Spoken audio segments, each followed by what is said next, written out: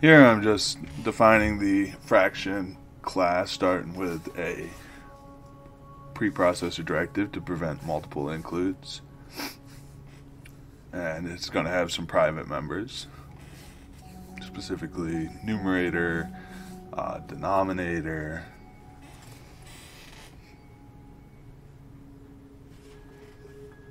whether or not it's positive, a function to reduce it to its least common denominator. It's going to need getters, and those consts are possibly not being used properly.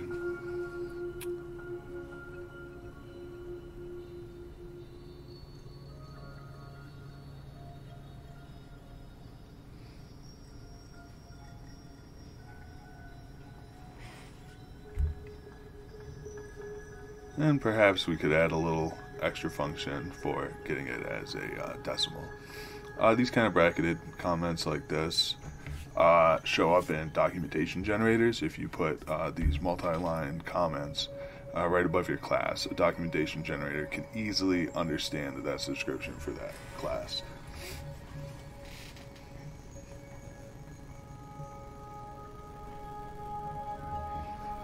And it's always good to be just totally overboard with comments. I'm a big believer in adding as much semantic information in my code as possible so I can read it later. These are all doing the same thing. This will work with a documentation generator.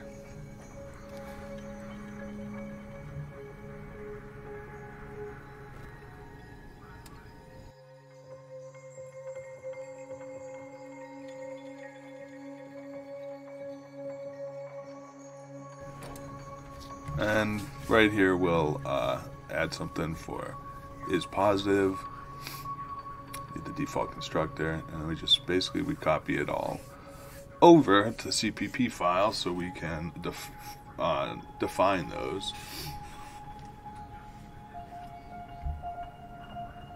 Unfortunately, I don't think dev C++ allows you to auto-generate your source function signatures from a header file, which would be a really convenient feature. We're setting the default value to 0/1 and just defining the very simple getters here.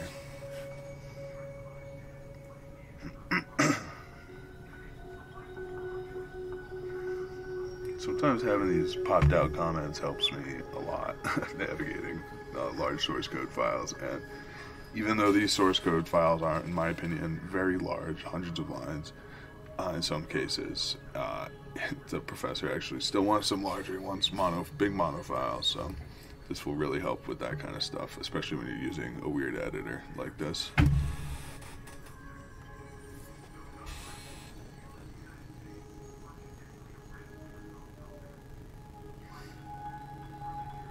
It just looks pretty too, that box.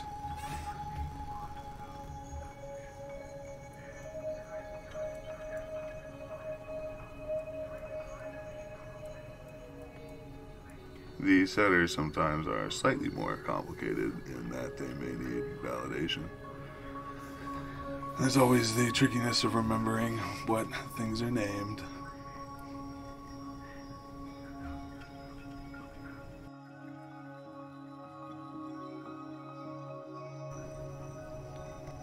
Numerator can be any number, but we're handling positivity kind of an interesting way with this fraction class. We're not ever storing either the numerator or denominator as negative. In fact, they could be unsigned ints, actually. I wonder if C++ allows that, because there's a positive number there. A positive Boolean.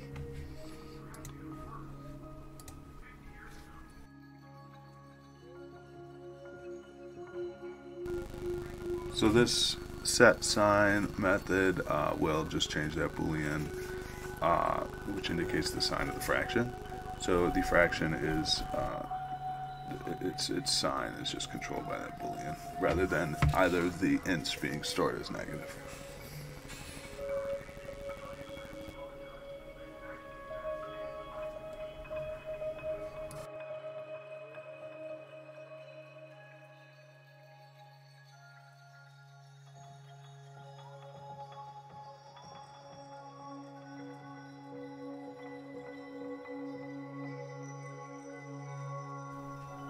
Just finishing up the setters.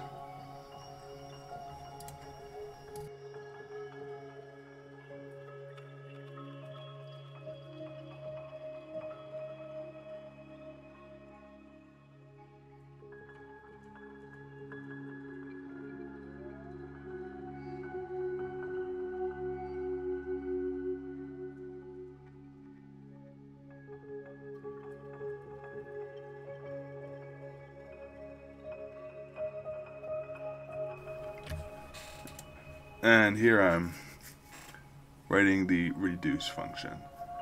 Fraction is supposed to reduce to its lowest possible, whole numbers. And what I'm not really thinking about is that I'm doing this completely wrong and needed to use a actual algorithm and think about it a little bit more about how to find the greatest common denominator and divide it by that. And I was trying this weird iteration method, and I think it catches me in an infinite loop at some point before I track it down and do it the right way.